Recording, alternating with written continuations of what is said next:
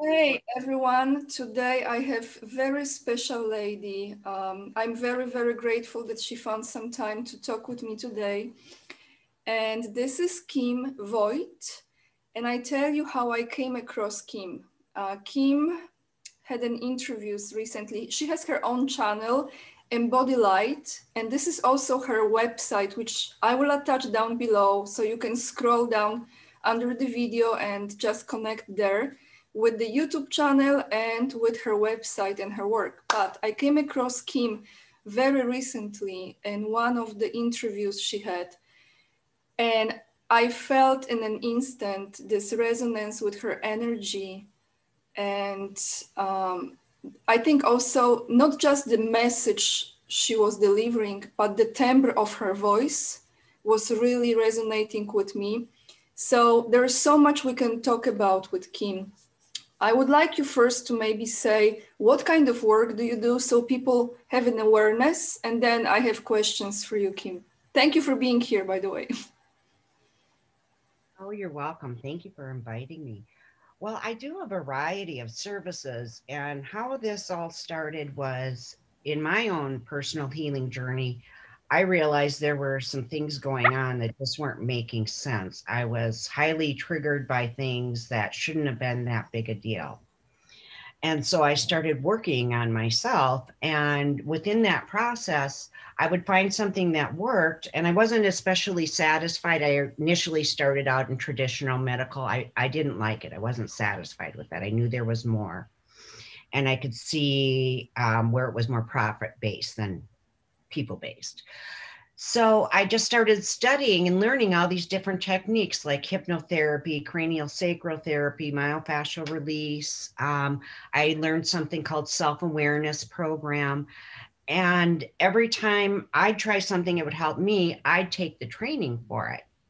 And then I studied healing touch. And then, about a year and a half ago, it just got time. I always tried to do this part time along with my traditional job. It was just, I can't do that traditional job anymore. And I left and I started doing this full time. So, what I help people to do on their journey, because the only thing that's preventing them from reaching higher states of consciousness are blocks in their energy fields. And so we locate those blocks and do whatever's necessary to clear them out. Okay, so let's start with the ascension process right now, the timeline we are on, and how this is related, Kim, to each individual Akashic record. Okay. So we've all had many lives on planet Earth, and each of our lives are recorded. There's a grid on the Earth that's connected to the Akashic records. All of our lives are recorded in this grid. So lives that have ended where there was happiness, or lives that have ended where there was tragedy. And those tragedies and traumas, they're still kind of playing out on those grids. So what happened, you hear stories of maybe where people see a battle scene and there's like ghost soldiers still playing it out. That's what that is. Those are those memories in that grid. So what happens is you're born, you come into this planet, and you start feeling into that grid. So those tragic things that have happened, you start feeling them right away. And you remember the ones that you were involved in, not consciously, but unconsciously. Those are those things that trigger you. So in this lifetime in particular, because this is the time where we're shifting the timeline and it's an ascension lifetime, the lifetimes that we've had that aren't complete, where we've got unfinished business or Yeah. resentment or whatever, we're working those out in this lifetime, often with the same people that played those roles in other lifetimes, or maybe someone different playing a similar role. So we're working on multiple timelines to clear them up. So a lot of people are having memories of specific lifetimes and things that happened. Once we do our healing work, it doesn't matter if something happened 300 years ago, something similar happens now, you do the healing work, that takes care of it because you heal in the now. So that takes care of the healing for this time and for the last time. Okay, so the question just immersed in me. I just wonder, which I absolutely am on the same wave of thinking and feeling as you're saying. I resonate with this very much. But my question is now, especially in the last year, Kim, when a lot of relationships in a way naturally dissolved, many people are not able to find a way to communicate or resonate with many friends or family members. Would you say, which I think is a very natural way of releasing, but would you say this is also healing some past lives in this way? It is, because I've worked with many people who in past lives where they've been on a spiritual pursuit where they were killed or prosecuted for those beliefs. And so a lot of people are really afraid to step forward and live their truth and bring those beliefs forward. And that's exactly what they're here for. Mm-hmm. They're here Mm-hmm. to move through that fear Mm-hmm. and to be Mm-hmm. able to do it. If you had lifetimes of being disempowered, you get your power back this Yeah. time, but you most likely are going to have to take that step to take it back yourself. Yes, yes, I feel this for so many people, like they call them like truthers now, that Hmm. came out, and they are regular people who want to communicate the truths they know and the knowledge and even the visions, the psychic visions they have. Um, I think this is the time when they won't be suppressed like they used to in Middle Ages or other times in history, and the universe, the spirit, supports them at this time of human history. So, where are we now, Kim, as far as the timeline from your perception and spirit knowledge now? Well, from my perception and what Spirit has told me, I was actually shown a vision, and this was quite interesting. It looked like a tapestry, a beautiful scene, nature, beautiful trees, mountains, valleys. And then they showed me it was ripped in half. It looked like just like you'd rip a piece of paper. And then they showed me it started coming back together.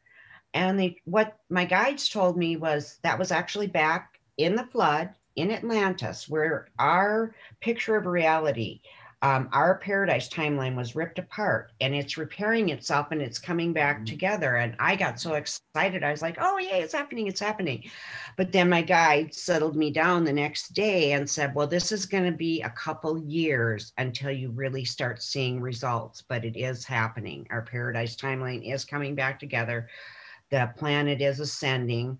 That doesn't, I don't think that means some people have the belief that we're going to be fifth dimensional and we're going to be maybe not have bodies, that kind of stuff.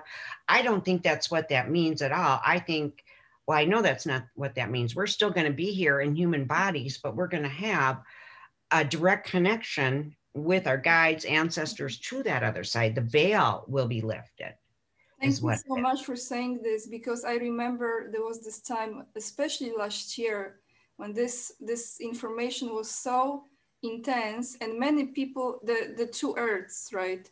And Hmm. many people were having a problem trying to imagine. So does it mean we will leave the physical form? And what I understand, what I really resonate with what you said, that, and as for me too, I'm receiving more and more downloads. I always had like psychic abilities. I think we all are born with this. We are just programmed out of it. Right. But I think this is the true example of higher dimension already, because like you said, we are more connected. There is less and less separation between us and the higher frequencies. Now, can I also ask you, as far as those Akashic records, there was a movie, Kim, maybe you saw it. Now I don't think it will be hard for me to watch any movies after what I know about Hollywood. But Hmm. at the time when I used to watch them, there was a movie called Interstellar with Matthew McConaughey. I always have problem pronouncing his last name. And in that movie, they actually showed us, I truly believe that was an example of he went into the future, and from the future, he was communicating with his family. There was like a tunnel And it looked like almost like this Akashic record, like the layers and layers and layers. How we individually can, I try myself, I do it through meditation, but how can we go into, or past life regression, but how can we go and, let's say, find those lifetimes that we still need to work on, or we don't have to do it. We can just keep on living life and life will bring it to us. That's it. Life will bring it to you. It will be that situation or person that, okay, so let me give you a couple examples. I've run into people in my work that I found out maybe at the time or at later that maybe they were someone who killed me in a past life or did this or that. And I didn't like them from the beginning. So it's just this feeling you have, you know. And so in with this particular person I'm speaking of, it was about not being disempowered, you know, standing your ground, that kind of thing. Mm-hmm. And he was a person, actually, I was one of the women in the Salem witchcraft trials. I remember that lifetime. This man, and I worked with him in this lifetime one day. I couldn't do it. There was something about him. I didn't know what it was at the time. I walked in the office of the supervisor, put my notice in that moment because it's like, I'm not working with this guy. I don't know what it is about him, but he was the one who persecuted me in that other lifetime. And so that was mine to take my power back and say, no, I'm not working for you. I don't like you. Well, I didn't tell him that, but. Yes, but now, okay, so do you think this is more the type of energy we're working with, or this is a particular soul that we work with? Because it may be the same issue will be with a different phase, different place, the same energy. Right. Well, this one in particular, he was the actual person. But say the way it would work. So say I didn't get that lesson and I stayed there and worked and let him disempower me. Yeah. The universe is going to keep bringing me other people to disempower me until I finally understand that I need to take my power back and say no and do what I know is right for me.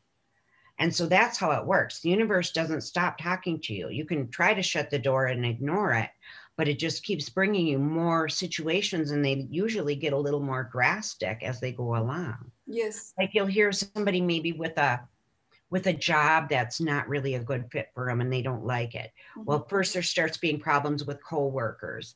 Then there's backstabbing and people are accusing them of things and they're getting written up for things they didn't do.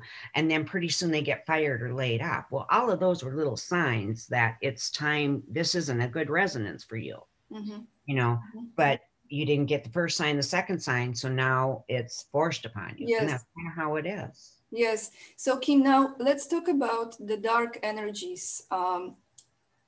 Two things about it I would like to ask you. First is, for the humanity right now, do you think we will, which the power of the darkness is dissolving, is getting less and less? I mean, they are losing, they actually lost the power. It doesn't mean they don't exist. They still do exist. So my question is, will there ever be time that they will cease to exist, or we need this contrast to some extent? To some extent, because my understanding is if we didn't have the contrast and the duality, we couldn't hold physical form in a physical world. Okay. We wouldn't have the we wouldn't have been able to lower our vibration enough to hold form into a physical world. So there's always going to be, Interesting.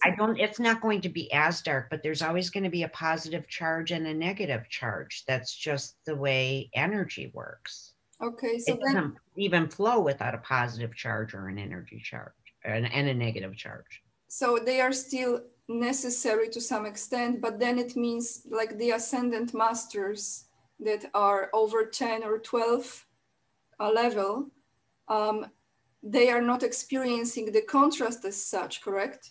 Correct, correct. Now, those of us that are here in this world, when we, I guess you would call it 0 point, where you realize that all of this crazy stuff is going on and you're in this world, but you're not of it. You're just kind of a observer noticing it, but you see and act from a higher dimensional picture. And so the difference would be maybe somebody who is not seeing into a higher reality would not be discerning and would get themselves into trouble, show up at situations where there were going to be problems, where somebody who's at 0 point and just noticing into the 3D world, but really more connected with the 5D world, they wouldn't even put themselves in that situation because it just wouldn't be a vibrational match. So what do you think the percentage of humanity will be with this awakening stage and the higher frequency? I mean, the fourth frequency, the fourth dimension, I think a lot of people are on the fourth right now. But I'm talking, so one leg here, one leg there, right? Exactly. Yes. Yes. So how much you think percentage wise would you be able to see it, feel it?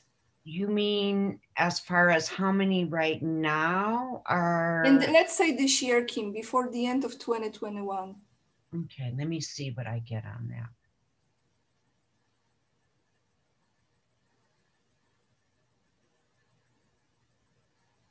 that. Gosh, the number 35% and climbing. That's what, Wow. Okay. how it feels to me. Okay. And climbing. And with that, it could go even higher. It just depends on, because really what it is for people to hold this higher vibration, they have to do their shadow work. Yeah. They have to heal all of their wounds. Once they do that and their vibration increases, but the reason people aren't doing it is because they are afraid of the shadow work. Another interesting thing too, I was going to bring up that I found in my work is, you know, people will be afraid of doing their shadow work because of past life experiences.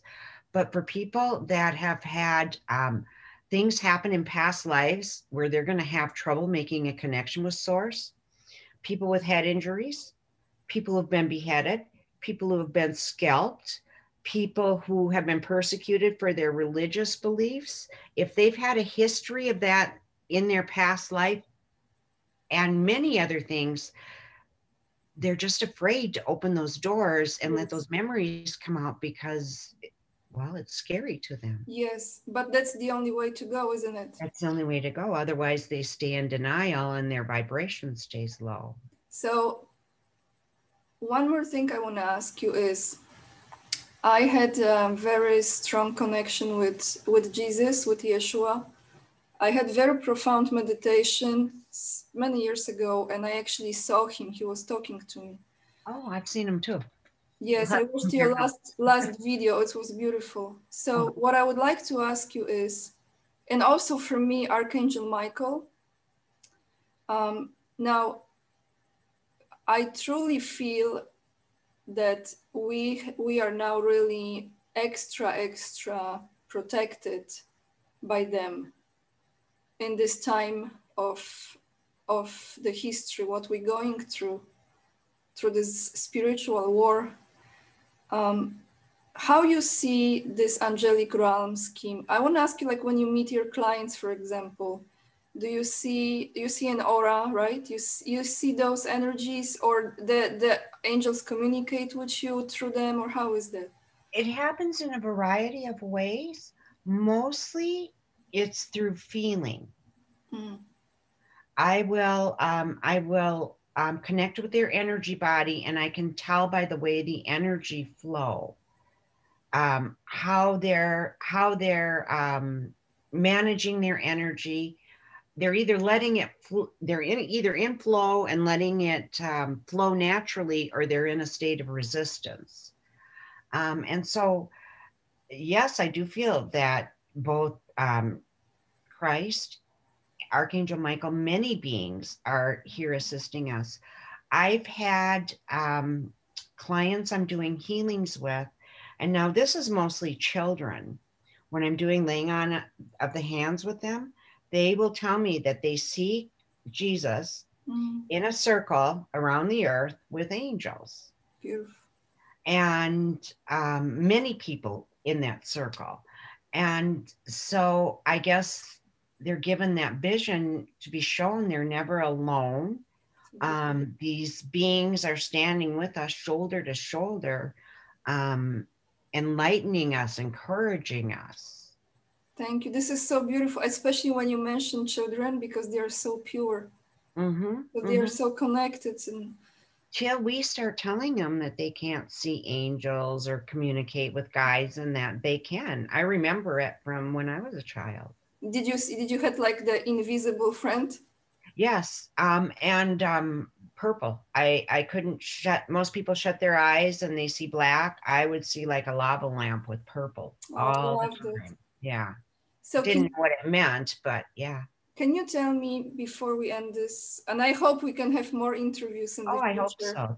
because I know that those people who are watching me, they need to tap into this energy to stabilize them. And sometimes 1 hour of interview like that on the higher frequency with really profound knowledge and wisdom, it does miracles. I believe that. It does. Um, Yes, it does.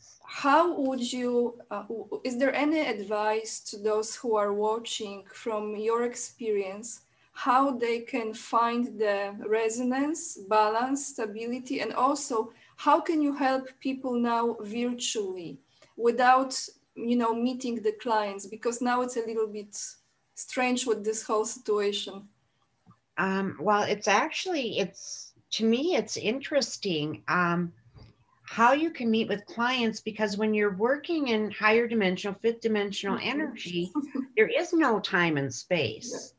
And so people are always surprised, when you do an energy healing with them, because I'll be describing what I'm doing and feeling, and they're surprised. They can feel it in their body. It feels like little tingly, goosebumps, electrical kind of feelings, good electrical kind of feelings, not like you're being shocked.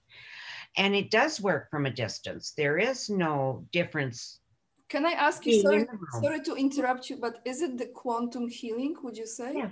Hmm. There we go. Right. It's quantum. You don't have to be in the same room. You just connect energetically, soul to soul, like as like Christ when you've seen him. You Yeah. connected energy.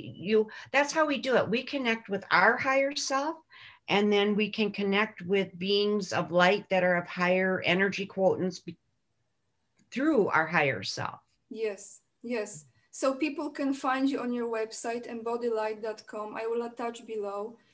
How often you post videos, Kim? You just posted recently. I think yesterday was the one about Yeah. Christ. Yeah. Is I try to do once a week or once so. a week? Okay, because I actually listened to quite some of your videos and they are incredible.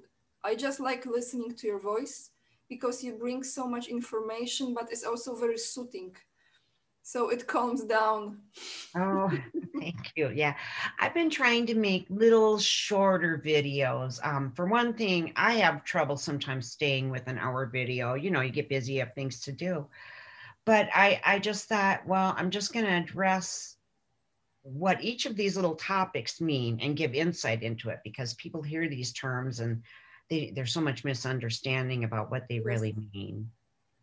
Thank you so much for being with me here today. Thank you for your You're work. welcome. And I will ask my viewers questions if they have for you. So next time when we connect, then we will use some questions from people that go through many challenges, I know. But I'm so grateful we were able to connect, Kim. Thank you so much. Oh, well, you're welcome. Thank you for having me. I Thank look you. forward to working with you again. Yes, me too.